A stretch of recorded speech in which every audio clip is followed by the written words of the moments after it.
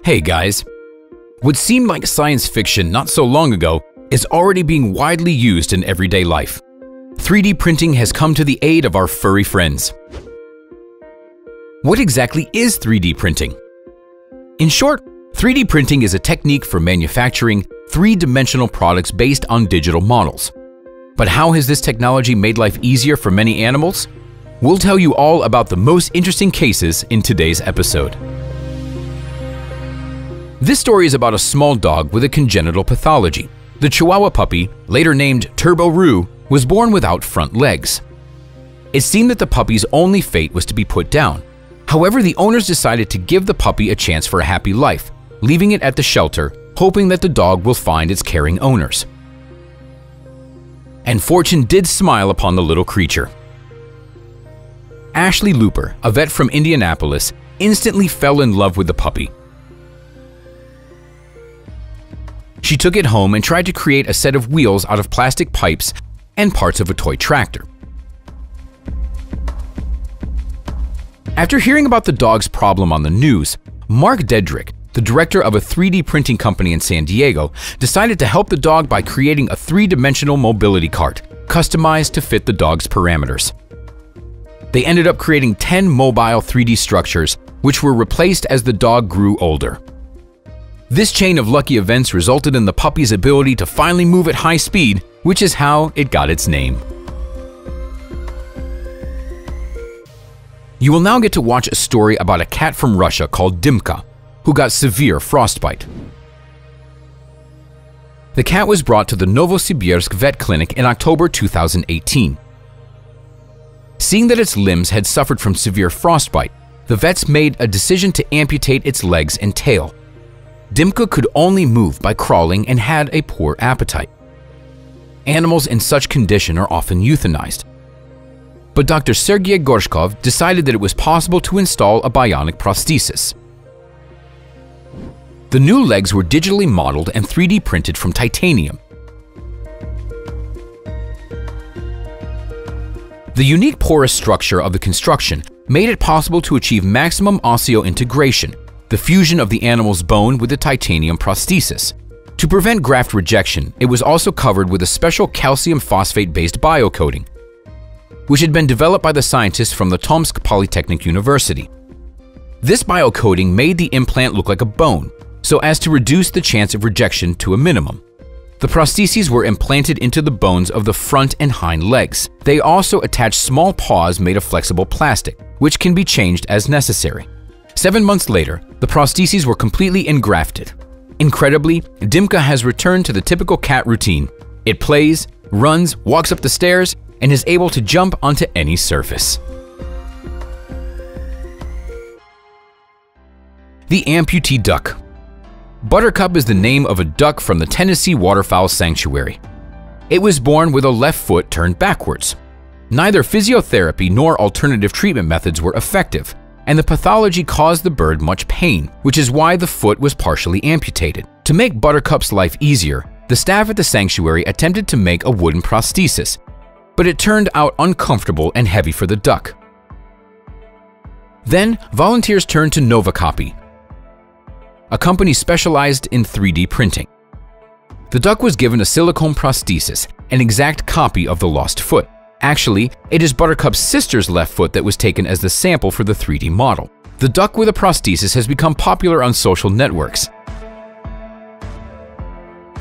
It has its own Facebook page and numerous subscribers who are closely following the unique bird's life. Several variants of 3D prostheses have been developed for Buttercup, for swimming, waddling on the ground, and even a special Christmas holiday model. When a Thai elephant, Masha, was 7 months old, it accidentally stepped on a landmine in the northern part of the country.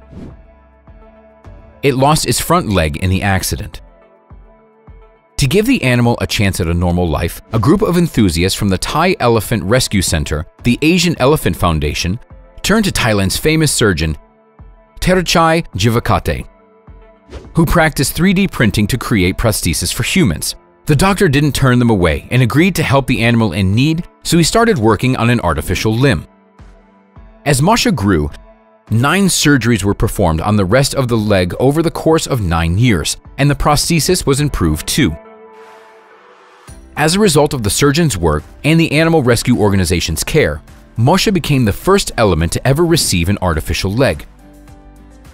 The prosthesis weighs 15 kilograms. It is durable, but not too heavy for the animal at the same time. The limb is made of a steel frame by means of 3D printing using thermoplastic and elastomer.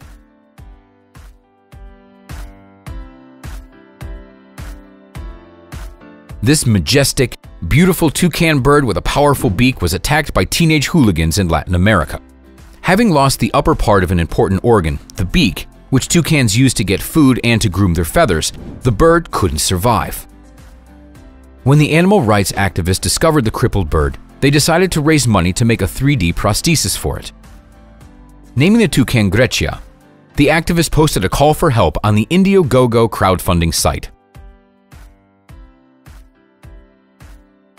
The bird's misfortune touched people so much that the project raised more than $10,000 in 2 days. The upper beak prosthesis for the toucan had to be lightweight but strong, as the bird would continue to grow. Therefore, it was decided to manufacture an artificial beak consisting of 2 parts. The inner part could be removed for disinfection, and the upper half could be replaced as Grecia grew. The toucan's beak is also a distinctive sign for attracting females. Therefore, having the possibility of applying a different bright color to its beak can be viewed as a bonus of having a prosthetic and will help Grecia procreate. The horse with damaged hooves. Holly, a white mare from Australia, suffered from a terrible disease, laminitis, that affects animals' hooves due to insignificant blood supply. The swelling inside the hoof caused by the disease was pressing against the soft tissues of the legs. Unbearable pain tormented the animal not only while walking, but also while standing in the stall. Veterinarian Luke Wells Smith volunteered to relieve Holly's suffering. To do this, he turned to Australia's National Science Agency in Sydney. The center specialists were able to 3D print titanium horseshoes that would redistribute the weight equally on the hooves. It eased the animal's pain so much that Holly was able to walk and even gallop again. Sometimes the fight for animal salvation takes an unexpected turn. Damien Vergnaud, the director of South Africa's Inverdoorn Game Reserve, suggested stripping rhinos of their main adornment. The reason for this seemingly strange initiative was the high mortality rate of the already endangered white rhinos that are widely killed by poachers. For the sake of the animal's safety, it's necessary to get rid of the main reason why poachers kill rhinos, their valuable horns, which are the main cause of the unfortunate animal's suffering. But what about the rhinos themselves? How will they function when deprived of their main means of protection? A suggestion had been made to replace the horns with 3D printed prosthesis made of aluminum and plastic, fully functional and useless to anyone but the rhinos. This idea has already been tested, and the director hopes that the greedy poachers will leave his animals alone. A tortoise without a shell. Brazilian tortoise Freddy suffered from a terrible fire. The exposure to high temperatures made his shell crack and crumble. The tortoise had zero chance of survival without her usual house. However, an animal rescue group called the Animal Avengers, which has surgeons on their team, who decided to save the reptile and created a 3-dimensional model of its shell. To do this, thousands of pictures of Freddy and other tortoises were used.